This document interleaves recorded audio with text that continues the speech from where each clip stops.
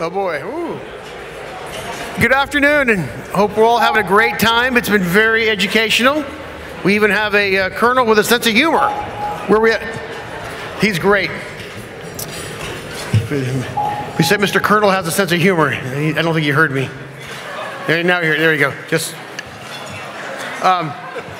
So you have on your table a magnifying glass by the Summit logo here in the middle. Everyone see that magnifying glass? So if you pick it up, you designate an important person to do that who's qualified.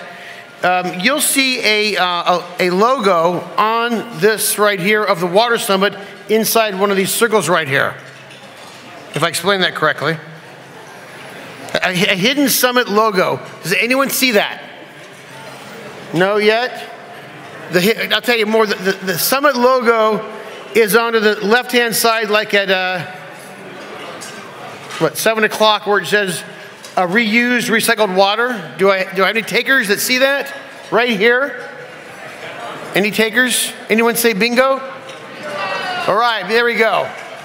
So now that we've all found that, we're working on it. There is a prize involved. And if you have that at your table, underneath the table you'll find some books. And those books are complimentary. As our guests, we want to thank you. It's either Let There Be Water by our luncheon speaker, Siegel, or a copy of The Water 4.0 by the morning speaker, David Sedlak. So did you find the books? Did you find the books that said bingo? Okay, I'm going to say you did. So, moving on behalf of Jeff Thomas and myself, we want to thank you again for coming. And Jeff and I are going to say a few words. And also, I think we want to do is give a big hand to Fritz Coleman, who's just done a fabulous job. Thank you very much. There you go. Jeff, want to...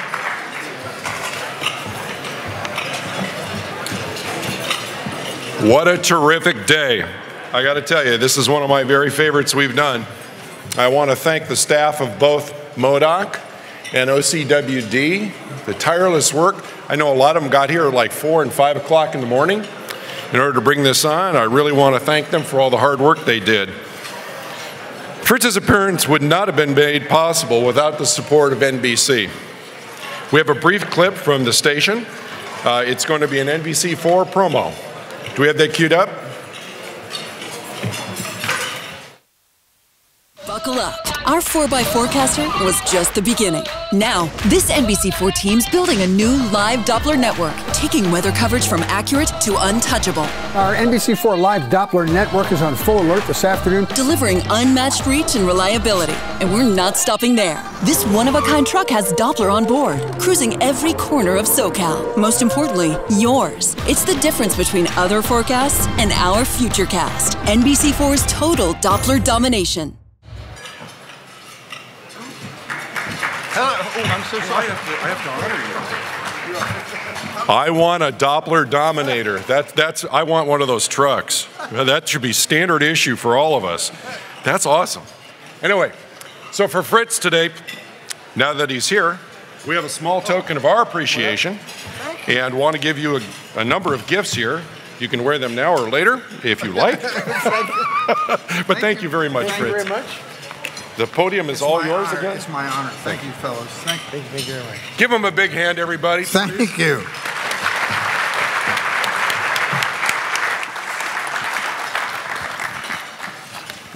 Yes, I'm your Doppler dominatrix here for the afternoon.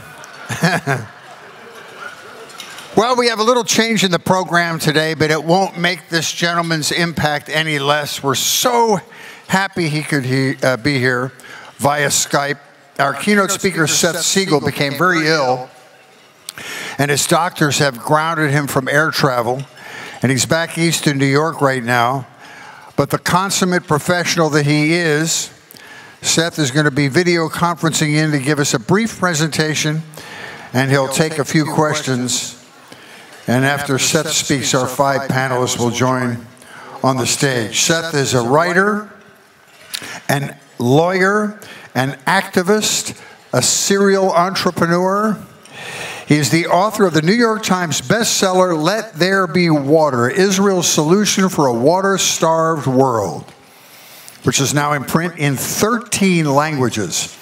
His essays on water and other issues have appeared in the New York Times, the Wall Street Journal, the Los Angeles Times, and leading publications in Europe and Asia. Seth is the Daniel M. Soreff Senior Water Policy Fellow at the University of Wisconsin-Milwaukee School of Freshwater Sciences. He's also Senior Advisor to Startup Nation Central, an Israeli nonprofit that connects government, NGO, and business leaders to the relevant people, companies, and technologies in Israel. Seth is a member of the Council on Foreign Relations. He's spoken on water issues around the world and at more than 200 venues in 60 cities, including Congress, the United Nations, the World Bank, Davos, and at Google's headquarters, and at about 30 major college campuses, including Harvard, MIT, Princeton, Yale, and Stanford. He is the co-founder of several companies, including Beanstalk, the world's leading trademark brand extension company, which he sold to Ford Motor Company. He was also a producer of the Tony Award-nominated Broadway revival of Man of La Mancha. Seth sits on the board of several not-for-profit organizations. All of the profits from the sales of Let There Be Water are being donated to charity. That's an amazing accomplishment. Please welcome Seth M. Siegel. Seth, good to see you.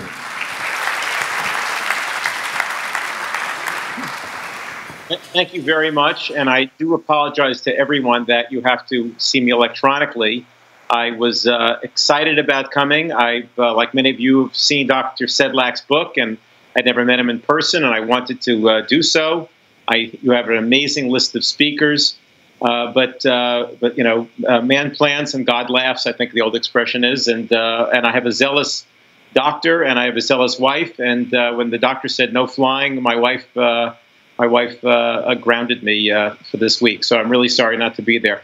I will just say, very in passing, I think lots of us who care about our water quality are concerned about the degree that antibiotics get into our water supply. But this week, I was rooting for the antibiotics, I have to say. And thank God they've done a good job getting rid of a cough that would have otherwise made this pretty painful presentation for you all. So in the few minutes that I have, and before we open it up to a couple of questions, let me tell you about the book and what it stands for and what I try to say with it all. And that is that about 5 years ago or so, the U.S. government issued a declassified but originally top secret report that said that they believe with a high degree of certainty that some 60% of the world's landmass and some billions of people would be experiencing severe or significant, at a minimum, significant to severe water scarcity by the year 2025. And this was going to have, they projected, profound impacts on water, on pricing of food around the world. It would set off social instability. It might lead, they said, to the rise of failed states around the world, and that it could even result in a change in U.S. defense architecture, costing mega billions of dollars and even maybe trillions of dollars. And that's even before getting into issues like massive humanitarian flows of a kind that, frankly, we have never experienced before, not even in the aftermath of World War II. I began, as you heard from the introduction, I'm kind of a communal activist. I care a lot about foreign policy issues. And over the past handful of months following learning about that report, I began reading as deeply as I could about solutions to this. And I was actually quite shocked that one solution after the next would be found in Israel. And the reason why I was shocked was I had been to Israel. Some of you may have already been to Israel as well. And what you learn after moments after landing is that most of the country is a desert. About 2/3 of the country is a desert. The rest of the country is semi-arid. They've been a terrible victim of climate change. About 25–30% of the natural water from rain that was coming as recently as 25–30 years ago has diminished. The country is the fastest growing population in the entire world over the past 60–70 years. It's a tenfold increase in national population. And they have an extraordinary and very dynamic economy. In fact, other than Singapore and South Korea, over the past 50 years, no other country equals Israel in its economic growth. So if you think of the indicia of water crisis, generally you think of, okay, climate change, check. Rapid population growth, check. Rapid economic activity, check. And those types of events generally lead to great scarcity of water. But in the case of Israel, I learned to my amazement that there was not only not a shortage of water, and we're talking about a country in the most water scarce region in the world, that not only does Israel not have a scarcity of water, but that the opposite, that Israel has such an abundance of water that they are completely self-sufficient in the growing of fruits and vegetables and other food products. They are able to have 24/7 reliable, safe, clean, healthy water, just like you do in Irvine or Anaheim or Los Angeles or London or New York, which is very rare, as those of you know, the international water picture know, is very rare around the world. Only about 10% of the world's population enjoys that kind of 24/7 safe water. And in addition to all of that, I learned that Israel provides more than half of the water that the Palestinians in the West Bank and much of the water the Palestinians in Gaza and the Jordanians in the Kingdom of Jordan make use of comes from Israeli sources. And I found that quite amazing. So I began digging into this. I spent an enormous amount of time in Israel. I ended up interviewing some people multiple times, but interviewing 220 people, 180 Israelis involved with the story, 20 Palestinians and 20 U.S. government officials to try to get a rounded story. And after that reportage, after that interviewing, I did some other reporting, other research and archival material, and found out as much as I could about the story. So I want to share with you the how of all of this. How were they able to put all of this together? And for a world that is ever drier, what this could be, I think, is something very exciting, is it could be a model for the world in need. And so I'll try to put this into very succinct buckets. Those of you who are interested, the book, Let There Be Water, tells the story in more detail. I tried to write it in a very popular manner, and I think that I was rewarded for that by it becoming a bestseller in the United States and the many wonderful editions around the world. And so it's not a scary book or an environmentally challenging book or an engineering book for engineers only kind of book. It's written for liberal arts majors. So here's what the key ideas are. So what did Israel do? First of all, Israel developed a water-revering culture. In America, even in water-dry places, we're quite schizophrenic. You know, in Southern California, on the one hand, we talk about water scarcity. On the other hand, we have green lawns, we have golf courses, we have swimming pools. You know, it's part of the California lifestyle, the abundance of water. And you create kind of a constant cognitive dissonance for consumers. But in Israel, they did something different. They developed a real water-revering culture that established the mindset of everybody that there's all the water people need, but people should never be reckless with their water on any level. And that culture permeated the thinking that led to be willing to have other sacrifices for the society and for the benefit of a better water future. And I give two specific examples. One is that in much of the United States, the water authorities are political. The appointments are political, the management is political, certainly the pricing is political. In Israel, it's completely apolitical. Once in every 5 years, a designated cabinet minister appoints the water commissioner. And then thereafter, for the next 5 years, water is controlled by this apolitical, technocratic body called the Israel Water Authority. The other great decision made because of the ability to sacrifice, the decision was made some years ago that everybody should pay the absolutely real price for water, 100% unsubsidized by any government intrusion whatsoever. So there's no government subsidies for infrastructure, there's no government loan support. Everybody pays the real price for water. And as we know from market economics, that when people pay the real price for their goods or services, whatever it is, you become smarter about it and more careful about it. And I think that that's an interesting model for the world.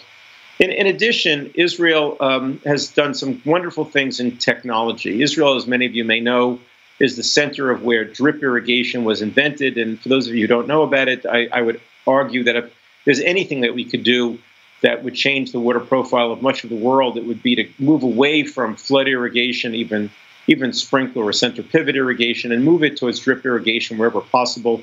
We need to have some changed policies in the United States to do that, loan guarantees and opportunities for farmers who rent their land to know that they'll be able to recover their investment in buying drip irrigation equipment that's made to last 15, 20, or 25 years, and other things like that. In addition, in agriculture, Israel, because of the fact that agriculture absorbs such an enormous amount of the fresh water of a society, Israel made other choices, one of which is they developed a world-renowned seed breeding industry. They're one of the 5 great seed breeding centers of the world now, along with the US, France, Holland, and Japan. And none of this is GMO seeds that Israel uses. They use normally bred seeds, but they have developed drought-resistant seeds that require less water and special seeds that thrive on brackish or salty water so that marginal water can be used to grow their food. In addition, Israel, by far and away, leads the world in the reuse of water. Of course, the Orange County Water District is a model for all of the United States, and I'm writing another water book right now, which I hope very much to make the Orange County Water District one of the heroes of the story. But there's nowhere in the world that does what Israel does. Israel captures just about all of its sewage, treats it all, and then reuses close to 90% of that sewage, not for drinking water, because they think psychologically people won't enjoy that, but they then go through an elaborate treatment system. The water is as pure as any water could possibly be. And then they have a parallel national water infrastructure system that they built out. And I hasten to add, they built this out not when they became wealthy.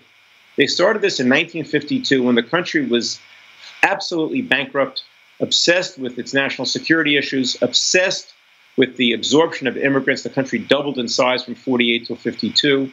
And despite all that, the country was able to find its way to build out this parallel national water infrastructure system that cost them billions of dollars. And the other thing they did in the early 1950s was to begin thinking about desalination. Now, not every single part of desalination was invented in Israel, but a very large part of it was. And that's because of the fact that beginning in the 1950s, the then leader of Israel began, a lot of people thought he was just dreaming, but if you read his diaries, which I did do, you discover that the opposite is that he really thought of this in pragmatic terms, that the only way Israel would solve its water problems ultimately is if it was able to use his phrase, to desalt the sea. And that, of course, is where desalination, another way of calling desalinated water. And he put an enormous amount of energy and effort of a country that didn't have much money, but had a lot of smart scientists. And he put them to work and engineers to work, thinking about how they might be able to find a way to desalt the sea. And today, the cheapest, lowest carbon using desalinated water in the world, and the largest desalination water plant in the world is from Israel, and the largest in the Western Hemisphere is from that same Israeli desalination company, IDE, that built it out near San Diego. I'll just, because I've been asked to speak briefly to leave a lot of time for questions, I just want to end with 2 quick final remarks, and that is that sometimes people think of these as either or. Water is either or. Either you're going to spend a lot of money and get consumers angry, either or you're going to have good water, but you're going to screw up your environment, either or you're going to do well for yourself in water, but you're going to have hostile neighbors. And I want to share with you that, excuse me, I want to share with you that Israel actually has the best environmental picture it has had in even since the founding of the State of Israel. All of its rivers but one is healthier than it has ever been since the state was founded, and that is because there's more water flowing. And as important, and this is actually a very hopeful final piece, Israel has found a way to use its water as a tool for diplomacy, for outreach, coordination, cooperation, and even sometimes peace. Everybody in this audience surely knows historically that Israel has been a diplomatically isolated country. And as I talk about it for about a third of my book in a section called Hydrodiplomacy, what Israel has done with water is simply remarkable. It has opened doors to countries previous to the fall of the Shah, to Iran. It's the reason it has diplomatic relations with China and India is because of its water technology and water expertise. Just in the past year, 7 African nations have formed diplomatic relations with Israel, turning their back on the Arab boycott of Israel so that they can get access to Israel's water technology and water training. And that is a very hopeful story for those of us who labor in the world of water and sometimes wonder, I suspect, is there a larger message?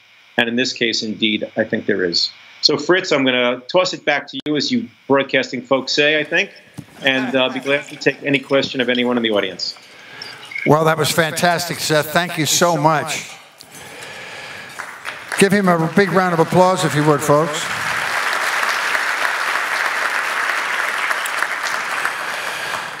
Seth, I found it interesting that since the 50s, Israel mandated that no water could flow from a well or into a home or a business or a farm without first going through a meter. Yes. In California, we still have areas that are not metered. Tell us what Israel is doing with all the data they collect from the metered system. Sorry. I apologize. Well, first of all, just think about how remarkable that is. That in 1954, they passed a national law that says what you just quoted, the law, basically, and that no water can pass from point A to point B, whether to a farm, to a home, to a business, to a hotel, or a manufacturing facility, without it going through a meter. Now, this is before the age of big computers. Certainly the phrase big data hadn't been invented yet. And I was able to meet with some very aged, mostly men, a few women, to ask them what did they have in mind. And what they had in mind was that they knew that someday that data was going to be of enormous value to them, and that they would be able to predict patterns and be able to use that data to plan out how to grow their system, because that would produce predictive nature for them. Now, imagine today, with our supercomputers and our big data, how fabulous it would be if everyone everywhere were metered so that we could have similar predictability. By the way, I also add another benefit of metering, and that's why a lot of people don't want to be metered, is because of the fact that it often leads to government charges. But the primary reason for Israel was not to charge for it. It was because they had a sense that more information and more knowledge would only redound to their benefit. And so there's always a cost in anything you do. And there's a huge warehouse filled with hand-filled out, handwritten pieces of paper, which I had a chance to see going back to the 50s, that reported on water usage. And they managed to take that and synthesize that into part of the water miracle that is Israel today. By the way, I was corrected many times by Israelis to say that, it is the Holy Land, and I would say the water miracle. They'd say miracles come from God, and God was our partner, they would say, but it was the activity of people that created what we created here, and which is, I think, also a hopeful statement for the world at large. You already mentioned this a couple of times in your presentation, but we'll drill down on it a little bit. You write that less than, this is a pretty amazing statistic, 20% of the world's fields utilize irrigation, and the rest rely on rainfall. But about 80% of the fields that are irrigated are using some form of ancient and wasteful flood irrigation methods. Israel, as you said, changed all that. Talk about some of the ways other countries are switching subsidized water with subsidized things like drip irrigation and the model that Israel put forth. Sure, I'd love to. By the way, I also hasten to add that since I think it's either 1973 or 74, but somewhere in the 70s, flood irrigation is now illegal in Israel. You are not permitted to do that. And the reason for that is, for those in the audience who may not know this, let me just share this. When you flood irrigate a field, about 65 to 80% of the water evaporates. Now, some of it obviously is absorbed into the soil and maybe comes back to you as groundwater at a later time. But and I suspect that some of the water that evaporates comes back to you as rain, but not necessarily where you need it. And so when you use drip irrigation, if you're using subterranean drip irrigation, that is 3 inches or below the soil, there is zero evaporation, zero, from 65 to 80% to zero loss of water. And if you use surface drip irrigation, the kind that you sometimes see in gardens and such, you lose about 4% to evaporation. So just on let's be smart about how we use our water, that's an amazing choice. Now, in terms of around the world, let me share with you what I think is, I could talk about California, and maybe you want to, as a follow-up I can, but let me tell you the most amazing place in the world, and that's India. India is in the midst of a water crisis. Its prime minister said a few months ago at a ceremony involving my book that India's greatest single problem is not Pakistan, it's not religious issues, it's not extremism, it's not terrorism, it is not even poverty. He said it is the possibility that we will run out of water. And there are as many as 600 million Indians who live over water systems that are threatened either because of intense pollution or because, frankly, the water is just given out. And so what India is doing now, it is in a race against time. It is subsidizing or giving loan guarantees to farmers all over the country to allow them to buy drip irrigation equipment, and they pay it back generally in 2 to 2.5 years based upon the increased yields that drip irrigation creates. Likewise for California. I mean, I think elite crops like grapes and avocado and things like that, walnuts, pistachios, almonds, of course, all use micro irrigation of some kind. But there's still lots of crops, cotton and alfalfa and commodity crops that do not. And they don't do it because water either isn't priced or there's historic rights to water or there's just no incentive to do so because the farmer is renting the land. And I think we need to change those incentives and make it easier for farmers to start using drip irrigation. Fascinating. Let's open it up to audience members. Would anybody have a question for Seth? We want to help him save his voice and feel better, so we won't go on too long. Anybody? But while we find somebody to queue up, Seth, let me go back to your term that you forwarded in your book, the hydro diplomacy term. Yes. And you use that in the context of Israel's successes. How could that translate into life in the United States and specifically Southern California? What could we be doing along those same lines? Well, look, I think just in terms of the Colorado River, you know, one of the things that strikes me is that an enormous amount of the water gets lost to evaporation along the flow of the Colorado. And, you know, I'm an advocate for smart, energy-efficient desalination. And I think that there's it's already good news, and a lot more good news is coming. And I think that one of the things that you could think about is of the several states and also Mexico that are that are beneficiaries of or users of the Colorado, is that you could come up with more creative approaches rather than historic approaches. And one of which could be, for example, Colorado could pay to build a desalination plant in Southern California and then allow less or much less water to flow out of Colorado or Colorado, Arizona, and then have extra water available so that paid for by the people of Colorado, but then made use of by the people of Southern California.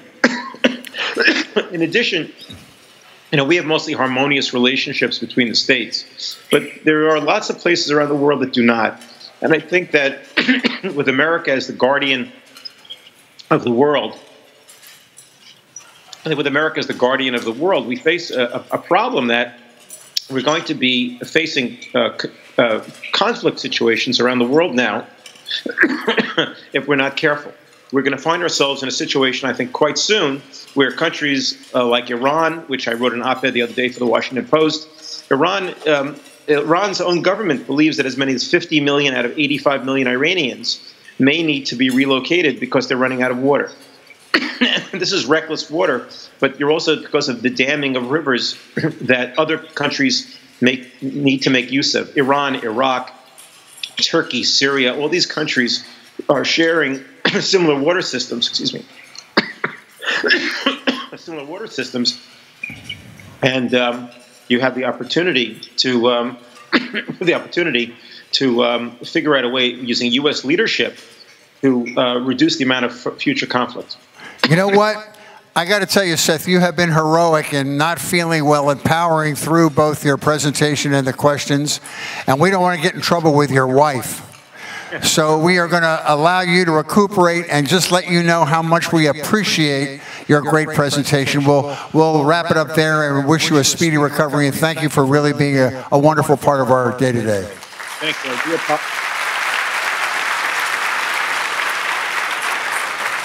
I'm sorry, those that queued up there, I didn't want to see him suffer anymore. He was starting to perspire. I think his fever was returning, and I saw his wife's hand come in from screen left, ready to grab his throat. That was really spectacular. Give him another round of applause.